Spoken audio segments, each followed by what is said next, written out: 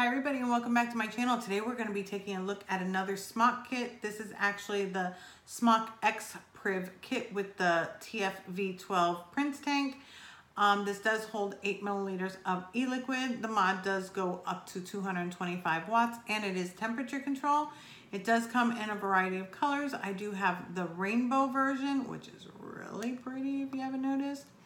And yeah, so we'll go ahead and go down and take a look at it, and I'll let you know the menu system, just briefly go over the tank, only because I've reviewed the Prince tank like 3 or 4 times already, because it comes with just about every mod that they have. So we'll go ahead and take a look at that, and then I'll come back up and we'll do pros and cons.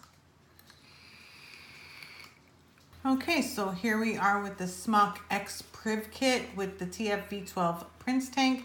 This is a 225 watt temperature control device. This is the box that it comes in. There's your scratch off authenticity. And yeah, so that's the box. And then on the back, it tells you what's included in the kit if you want to go ahead and pause that. It's got the mod, the tank, 2 coils, the replacement glass, USB cable, and manual and spare parts. So that's that. And then we'll go ahead and open that up. And let's open this part up. And there we go. We do have some silica gel. Please do not eat this. I'm not responsible for the silica gel. And then we've got the mod. I'm going to take out the rest of it and then we'll go over the mod. Yeah, I already broke the string. Yeah, that's me. Okay, so inside you're going to get this quality control card. It's showing that it did pass quality. It's also got your little barcode for the app verification. You've also got this caution card. It's going to tell you not to use any batteries that are damaged at all. You want to use a pristine battery for the best performance and to take care of your mod. And then you've got the user manual. The user manual is only in English. Just in case you thought it might be in something else, it's not. It's actually only in English. And then we've got the specifications here if you want to pause that. I'll just go through a couple specs. The resistance range is a 0.1 to a 2.5 in variable wattage and a 0.05 to 2 ohms in temperature control. It does have temperature in Fahrenheit from 200 to 600 degrees and in Celsius from 100 to 315 degrees. And with the bubble tank, it does take 8 milliliters of e-liquid, so that's an awesome amount. I love these Prince tanks. Those are probably one of my favorites. It does go from 1 watt to 225 watts, and then it gives you the specifications of the mod itself. Okay, and then you also get an extra coil in here. I've actually swapped out the coils for this one. This is the Q4 coil. It is the 0.4 ohms, and this goes from 40 to 100 watts, and it's best between 60 to 80 watts. And this is what it looks like on the inside. This is called a quadruple coil. Yeah, so that's that. There's the bottom and the airflow, so we're gonna leave that there. It does come with a spare glass. You only get the 1 bubble tank, which is on it, the bubble glass. So if you do break it, this is the only one that you get with it. You also get your spare parts bag. This has all your O-rings and your fill rubber thing. And then you've got your USB cable. This is actually different than the ones that they usually provide. The ones that they usually provide are those black ones. This one seems a lot stronger. I really like this. Very fancy. So we'll go ahead and put that away. And then we've got the matching Prince tank to the mod. So we'll go over this. I've already gone through the Prince tank a few times, so I'm just gonna quickly go through it. And then we'll go ahead and go over the mod. So I'm just going to put this on the side. Okay, so it does come with that fancy Cobra tip, which is removable. It is an 810 size, but it does not fit your goon size. I love the drip tips that they provide with it. I really like the Cobra. This one actually matches a little bit more than some of the other ones. This is the rainbow. The top fill, it does have this locking mechanism. This is one of the things that I really love about the Prince tank is this lock. Because a lot of times you can actually just push it in your purse or your pocket and it'll open up. This way it will only open if you press that button and flip it this way, and you fill it down this hole, never down the center. And you can close that up. The bottom does have wide airflow. Whatever you do to one side will happen to the other. So you've got that. The bottom is right here, and it says designed by SMOK, and it's got the rainbow design all throughout this, which I think is really nice. If you open this up, this is how you would actually remove your bubble glass to clean it. Or if you want to replace the glass with the other one, you don't like the bubble glass, you can do that as well. It comes off like that. And then here is the other coil. This one is actually I think it's the T10 coil. You just unscrew it like this and it comes right out. And this is the T10 coil. And this one is the 0.12 coil. It goes from 60 to 120 watts, but it's best between 80 and 110. So yeah, so that's that one. And this one is called I'm gonna butcher this, decuple, I don't know. Anyway, it's got the 6 in there. So we're gonna go ahead and use this coil. That's why I switched it out. And we'll go ahead and get that lubed up right now. Let me go ahead and grab e-liquid. We're actually going to be using this one. It's my e-liquid, Queen by Wendy Vapes. This is the Royal Muffin. This is actually a freshly baked biscuit with a perfect blend of pear with some strawberry jam. Yeah, it's yummy. It's really yummy. So we're going to use that one. And I'll leave a link to where you can find the juice down below. And if you it comes in 100 mils and 60 mils. If you get 5 of the 60 mils, you actually get a coupon code and free shipping. So yeah, so we got to look into that. So what I'm going to do is I'm actually going to prime my coil. I talk about this every single time that I have a coil that is like this, because this way it helps you actually get the cotton all wicked up and ready to go. You never want to just put e-liquid in your tank and then let it sit, because it doesn't saturate as fast as just putting some e-liquid on the coils just to get it started. Put it together and then fill it and then put it aside. You want to leave it for about maybe like 10-15 minutes so that it can saturate really, really well, so that you're not getting any cotton flavor. What you're going to do is just go ahead and fill that up. I can already smell my biscuit. Gonna put some e-liquid in there, close this up, and I'm gonna set this aside, and then we'll go over the mod. I'm just gonna leave that there. And when you get the mod, you're actually gonna have like this protective film on it, so you can go ahead and take that off. I left it on so I didn't scratch it up before my review because I'm really bad at that. Okay, so if you look at the mod, this right here is your fire button. It's very, very clicky, so this whole thing is your fire button, but it's mainly on the top. If you do it on the bottom, it's a little, you can't press it, so you do want to do it on the top to the middle. This is the other side, which is plain. Here's the bottom. This is the front where the USB is. This will be your LED screen. It does have a spring-loaded 510.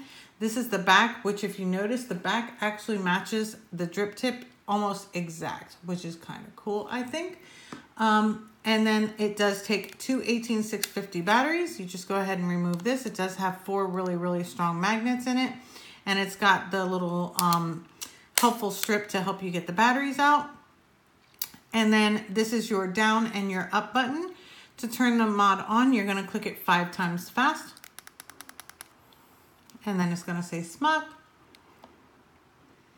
X-Priv. And then there's your screen. Right away, you're going to see your indicator for battery A, battery B. This is where your wattage is going to show. This is showing your vape strength, which is, I have mine in normal. It's going to show your ohms here, your puff counter, which I've already cleared. I'll show you how to do that as well. Your voltage, and then this is the amount of seconds that you actually press your fire button. It's already locked. Just unlock it. Okay. So as many times as you fire your button, that's what it would do if I had something on it. Let me go ahead and put something on it so it'll read for you.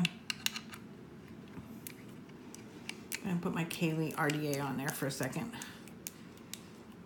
Okay, so if I press this, the times, oops, new please, new coil. All right, so if you press it, it'll see how the seconds change here. And I'll show your ohms. It shows you how many puffs, and every time that you do it, it'll change.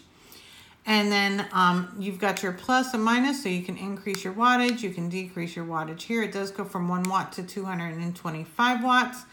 And then to get into the menu, you're going to click it 3 times. And then once you're in the menu, this is your wattage, your titanium, nickel, stainless steel, and this is your custom curve. To move around, you just press your up or down, and it'll move you to the next one. This is on your nickel, your stainless steel, and then there's your memory curve. Whenever you're in one of the temperature controls, if you long press, meaning hold down the fire button, it'll switch to the next area, which is the wattage. This is how you change your wattage in temperature control. And you can go up and down, and it does go from 1 watt to 225 watts. And you can change this here, so it'll give you a little bit of a ramp up time and temperature control. If you want to switch to the TCR, you press and hold your fire button again. It'll switch over to the next section, and this is where you can actually set your TCR settings. And then to go back, there you are. All you have to do is press and hold the fire button, and it'll take you straight to the menu while you're in temperature control. I'm actually going to put it back to wattage, but I did want to show you the temperature control and changing your wattage. On your wattage, you can also long press your fire button. It'll scroll down to the wattage. You can change it here if you want to, but I don't understand why you wouldn't do it from the main screen, but you can here. If you press and hold it again, this is where your preheat is. On your preheat, there's normal, hard, and soft. I use normal. Some people use hard because it gives them a little bit of a ramp up. And soft would be, you know, just for a light ramp up. But I do like it on normal, so that's where I leave it.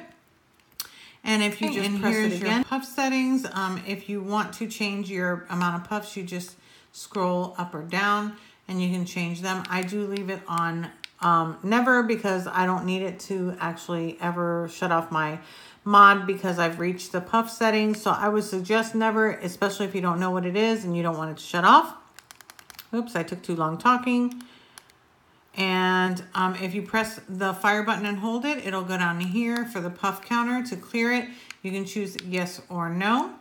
Once you're done, you just press your fire button. It goes over to this screen. This is your screen settings. You can actually change the color of the display of some of the things on the display on any color that you want. You can have it in white, you can have it in green, you can have it in any color you want. I think I'm going to leave it in this like purplish tone. If you press and hold it, all right, you have to press and hold it. Hold on. Okay, press and hold the fire button. It'll come down here to screen time. It does go all the way up to 240 seconds. You can lower that. That's not a problem if you just want it for like 10 seconds or not. If you press and hold again, it'll go over to the auto lock. You can actually change to auto lock or to keep it unlocked. If you press it again, this is where you're going to get to your power off screen. The X means that you don't want to power it off. And then if you switch it to the check mark, this is to power it off. And if you press and hold it, change that, press and hold it, it'll actually shut off your mod. So yeah, so that's basically everything on there. What I am going to show you is a couple shortcuts. Let's go ahead and turn this on. You have to remember to long press or short press, because if you don't long press, it does come back to the main menu as you saw. So you want to make sure that you're long pressing through the menu unless you just want to jump. So the shortcut methods are, if you actually press the fire button and the plus, you can actually change your vape strength. You just tap it and then you change it. You can change it from soft, normal to hard. I'm going to leave it on normal. Press your fire button and it's set. Still on normal. If you press your minus in your fire button, this will actually get you to your temperature control. So you have to do it really, really quick. So just tap it and then switch it. Tap, switch, switch. There we go. And this is where you can actually change it to temperature control or your custom curve. I'm going to leave it in wattage. It's already there. And then to lock the mod quickly, all you do is just tap the plus and the minus here and it'll lock your mod. In locked mode, you can also shut off the device. So it's a little bit faster than having to go through the whole menu. Lock your mod so that it's locked and then press and hold your fire button and it'll actually turn off after about 5 seconds. See, there you go. And it's turned off. All right, so that's basically the whole mod in itself and menu. I'm gonna go ahead and put the the tank on it, and then we'll go up and I'll give you my pros and cons. So see you on top. Okay, so here we are back on top with the X-Priv kit by SMOK. I'm gonna go ahead and have a vape and then we'll talk more about it.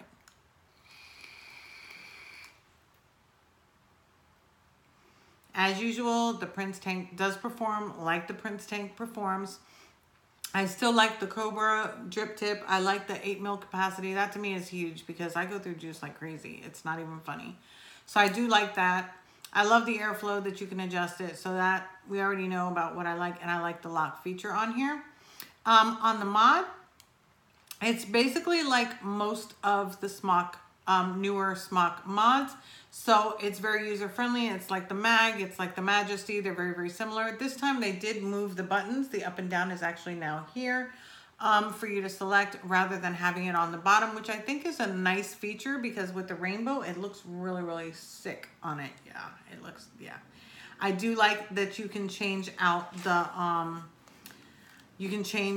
colors on the screen. I think that that's really, really awesome. I really like doing that. Yeah, and to go up to, I would never vape up to 225 watts. I don't see a reason to vape up to 225 watts. But if you want to, you can. I do like the temperature control, having the feature of being able to change your wattage and temperature control. That to me is a very, very big plus. I do like that this is also firmware upgradable, or updatable. So if there is a firmware update, you can update the mod. It's not going to be out of date or anything like that because you do have it. I do love, love, love the USB cable that they provide in this one. I think I think that they should provide something like that in every single one because it's very, very sturdy. It's better than the thin black one that they usually provide. I do love the screen. The screen is crystal clear. I don't know if you can see it, but I mean, it is super, super clear.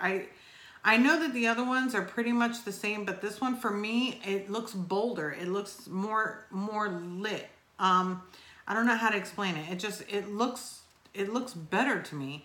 I don't know. It's just got this look to it.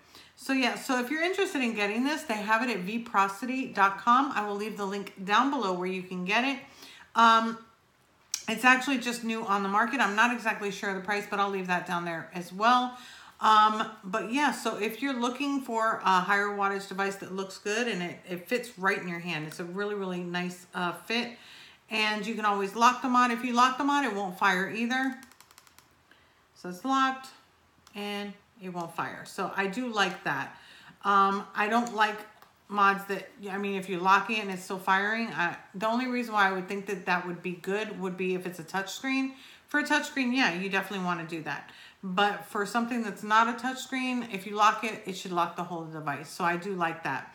I like the fact that they still allow for the shortcut so that you can get to the lock screen. Instead of having to press it 5 times, you can actually just tap these 2 buttons here, turn it to lock, and then if you press and hold the fire button down for about 5 seconds, it turns off. Instead of the old menus, I want to say it was the X-Priv that I had, and you had to literally go through the whole menu to off to actually turn it off.